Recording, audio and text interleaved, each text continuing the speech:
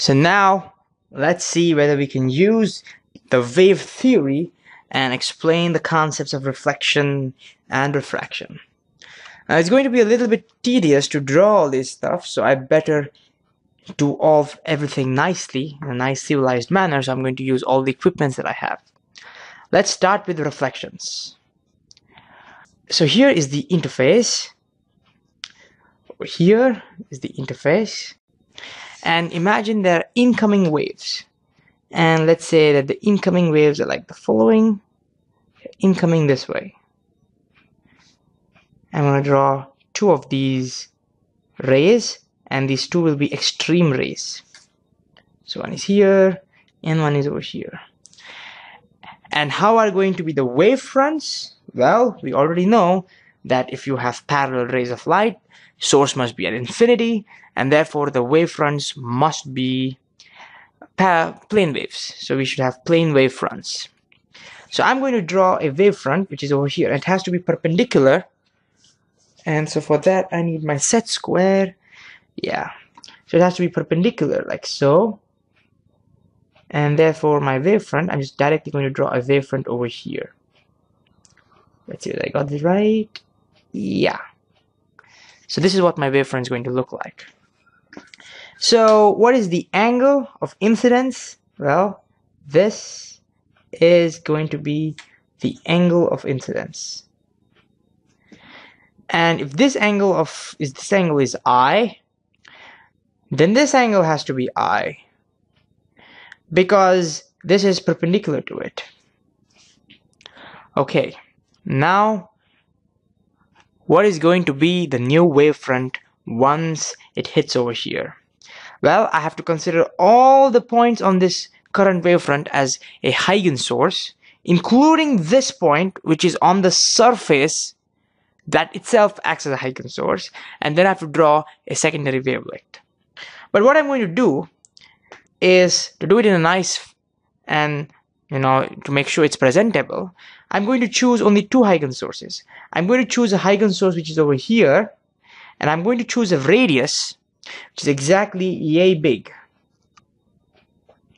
So that corresponds to some time delta t, I don't know, but that's the radius which I'm going to choose.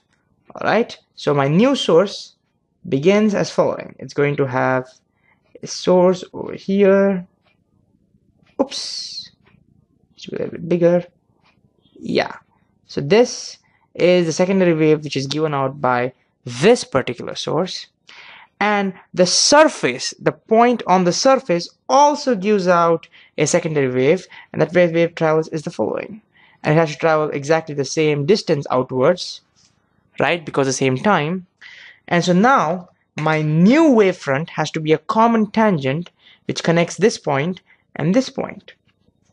So this new wavefront, I better draw in the new color.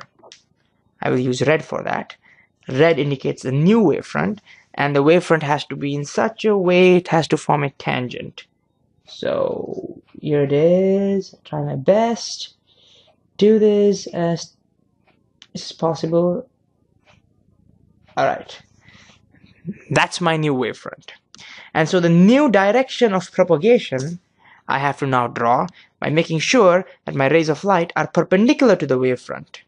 So I think I need my set square again, and I'm going to put it this way. It's going to come out like so. Yeah, so that's what it's going to look like. And I'm going to draw this over here as well. Alright, and minor construction, I have to just add this. There you have it. And this angle also has to be 90 degrees. And now what we have is a reflected wave, and we constructed the reflected wave using Huygens principle. And this by definition now becomes the angle of refraction. But if that is the angle of refraction, then this angle must be 90 minus r, and therefore this angle must be r. Convince yourself of that. Pause for a second and convince yourself of that. Now let me use some names to this. I'll call this as O. That's the angle of incidence of the first ray of light. call this as P, it's where second ray of light hits. I'll call this as M, and I'll call this as N. And what we have to do now is concentrate on the triangle OMP and triangle OMP. I swear, just a little bit longer and we will have our concepts and we'll have our proof done. So if you now look at these two triangles, I can say, well, they have the same side, OP, the same side. So I can just say OP equals OP. They have two angles to be 90 degrees, so I have two angles to be equal. And also MP must be equal to ON because I took the same radius, right? So MP and ON are equal. NP and MO are equal. What more do you want? These are congruent triangles. And if the triangles are congruent, then all the angles must be equal. And this immediately proves that I should be equal to R. Ta-da! There you have it. It's a very, not so simple maybe as Newton's theory, but hey, that's perfect. So that makes sense. So he's able to explain why I equals R by making use of his weird but yet good enough theory of secondary Huygens sources. And now comes the most important one. Let's see whether it can do refraction. So you have to bear with me for a while now as we do refraction. So the initial conditions are the same, initial things are the same. You start with the interface of the medium.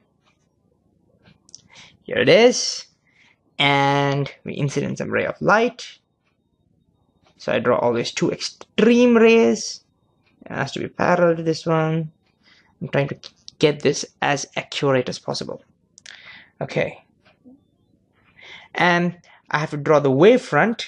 And that wavefront is going to be perpendicular to this one. So it's going to be sort of like this. I'm going to draw the wavefront right at this point, because that's where things get interesting.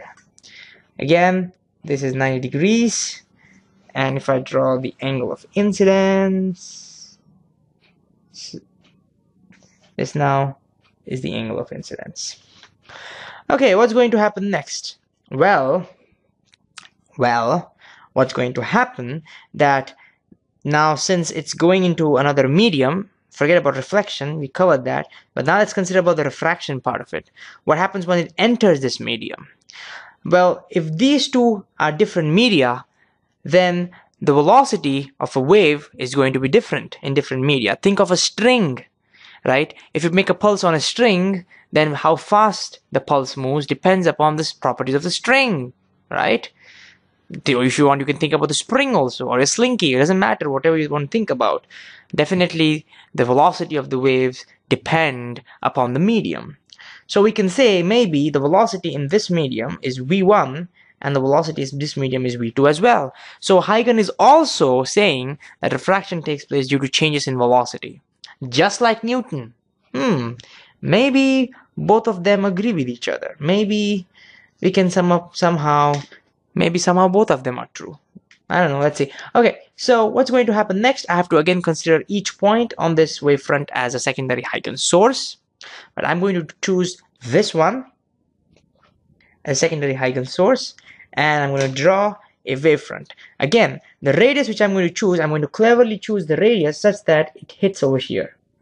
So that's my radius. Okay. Alright.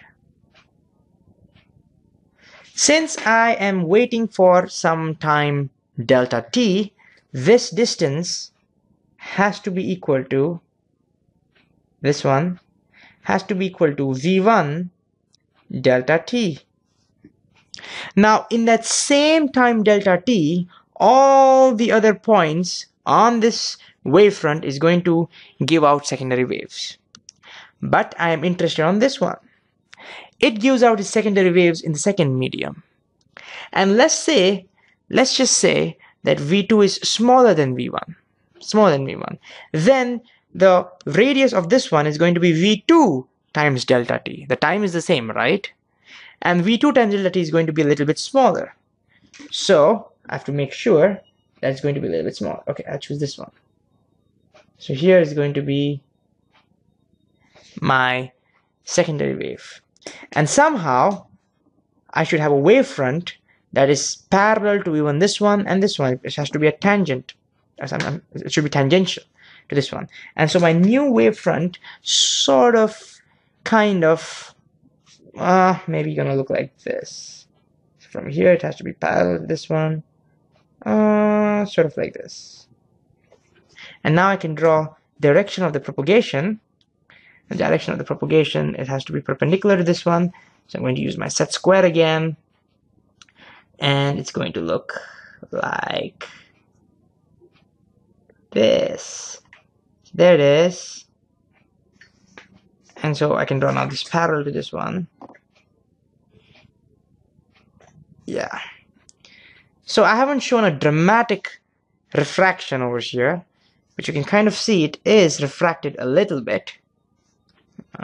Because I think I chose this radius to be very close to this radius. So it does not turn out to be all a dramatic diffraction, but you can still see that there is some refraction. You can see that these two are not parallel to each other. I'm sorry for that, but hey, it'll work, don't worry. Now, how much is going to be this length? This length over here. Well, you must have guessed it. It has to be equal to V2 times delta t. That has to be the new radius. Alright, now our angle of refraction is going to be this one, r. But if this is the angle of refraction r and this is 90 degrees, this is 90 minus r, this must also be r. And now what I can do is, I can call this as I, same thing as over here, and I can look at these triangles and I can ask myself, what is sine I? Sine I is going to be the opposite side, which is V1 delta t divided by this side. I don't know what that side is. Call it as O and call this as P. Let's call it as OP. And if I look at sine R, this triangle, it's going to be the opposite side, V2 delta t, divided by OP. And therefore, if I divide them, the last step, we get the V1 divided by V2. And look what we have. We have Snell's law. He says, I have proved that sine I by sine r is a constant. And that constant has to be V1 over V2. And that's what Snell called it as N2 over N1. So there it is. So I have proof. So you have proof now using Huygens wave theory.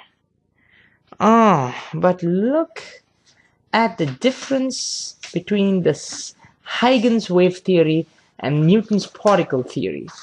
They both prove refraction in their own way, but do you see a big difference there? Newton says sine I over sine r must be V2 over V1, and Huygens says it has to be V1 over V2. What? Oh my god. So what basically Newton is saying is that the velocity in the second medium must be greater than the velocity in the first one. Right? See? And since this is bending towards the normal, this must be a denser medium. So Newton predicts that light moves with a higher velocity in a denser medium. And Huygens predicts exactly the other way around. Huygens predicts that the velocity in the denser medium must be smaller. See, that's how I drew a smaller one over here. There it is. It has to be smaller. That is amazing. Excuse me. Both of them are able to prove Snell's law, but they're both contradicting each other. In reality, I'm not surprised, because particle theory and wave theory are two contradicting theories. For example, particles have collisions. Particles have momentum. Waves do not have collisions. Waves don't collide with each other. They just shake hands and they pass each other. And so we have two contradicting theories, and both of them, the remarkable thing is they're explaining refraction in their own ways, and they are completely opposite to each other. So this can only mean one thing. Only one of them has to be true, because both can't be. It's just not possible. So which one is true? Who's right? Newton or Huygens?